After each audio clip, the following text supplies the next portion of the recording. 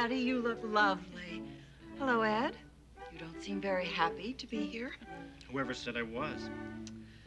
Where's Oliver? Upstairs. He's feeling a little off. Yeah, me too. Oh, Ed, give it a rest.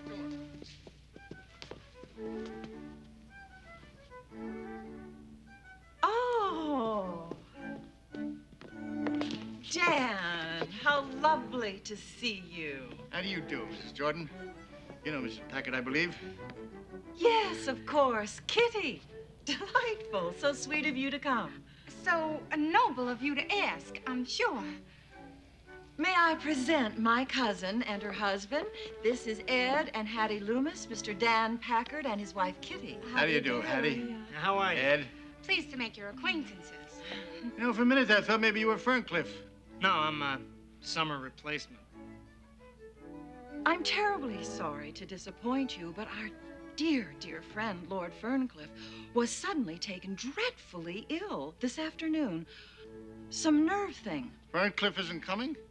They rushed him right down to Florida to nerve people. I don't care for Florida, do you?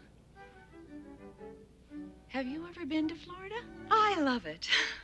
But we aren't going down this winter. Are you? Are we going to Florida this winter, Danny, sweetheart? I wouldn't count on it. Honey bun. The thing about Florida is the sun. All that sun and snakes and crocodiles all over the place. Plus, I blister. My skin's awful delicate. I hate to expose it.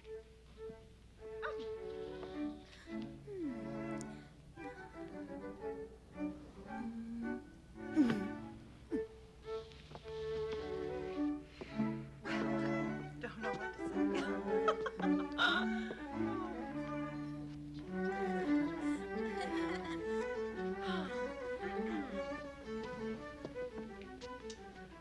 Hello, Lucy. Hello, Wayne. I'm so glad you could come. What a sweet dress. Hi, Hattie, Ed. Lucy, Mrs. Packard. This is Lucy Talbot. Kitty Packard, Dan Packard. I don't believe you've met